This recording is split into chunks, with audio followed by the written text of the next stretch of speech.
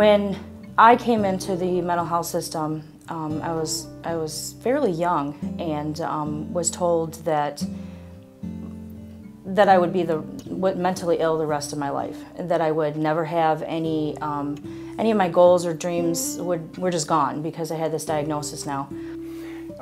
There was a time in my life when I had no hope because I was pretty well persona non grata. I was the black sheep of the family. So I thought, I'm just falling apart. Many of us were raised a certain way, and we were raised that that was a bad thing. Mental illness is a terrible thing, and then, like say, you go to professionals and you get that same attitude from a regular doctor. The mental illness had been there for most of my life. And I knew that there was something wrong, but I never really knew what. I know I saw it at one time as a character defect, or maybe that I was weak. So the feeling of not being enough or doing well enough was always there. You can be in a crowd of people and you feel lonely.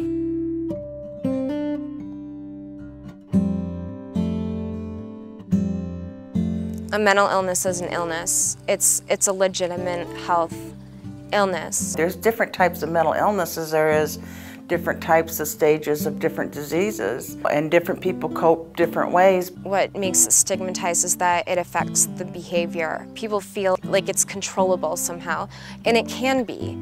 But I think it only can be when you have support. Every time I am unwell, and I may need to go to the hospital, it's brought on by an event that is pretty much out of my control. The medication clears it.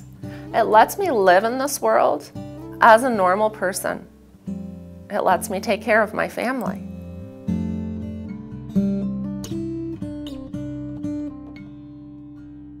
We aren't our illness, we are who we are. We're brothers and sisters and aunts and uncles and such, and so we're not just mentally ill. You don't walk around and say, I'm a heart problem. In the same way, I'm not my mental illness, I'm Chris, and I always will be. I'm proud of who I am. I have support here that tells me, mainly my doctor, Michelle, this wasn't your fault.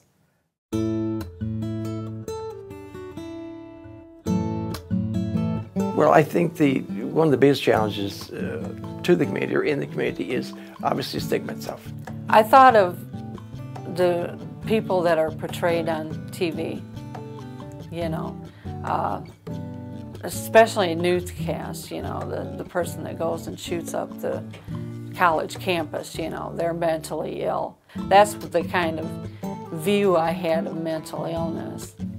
Once we communicate that that's not true, as a matter of fact, some of the statistics, the quote, serious crimes are only committed by 5% of those left with a mental illness or disability.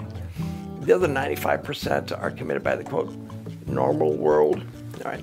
And that we're more likely to be a victim of crime than commit a crime. Education is the most important thing we need to do to try and break through that barrier, because ignorance is right along with prejudice. If you're more informed, you're less likely to be ignorant. Removing the stigma would mean not having to have an advocate for those of us with mental illness or any other disability for that matter.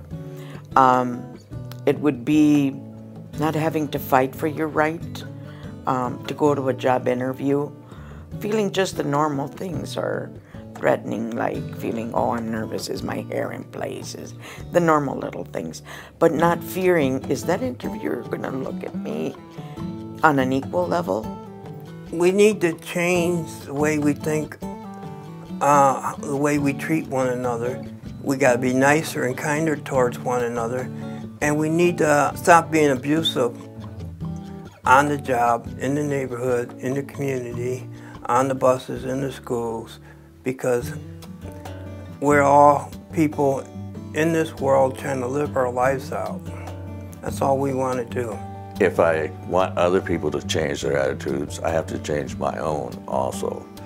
So I fight that a lot. I catch myself not telling people, and the more I go along, I want to tell them because I have nothing to be ashamed of. That is my hope and my dream, that people can become enlightened enough that everyone will be accepted and that we can get beyond our egos and center ourselves so that we can handle what life throws at us.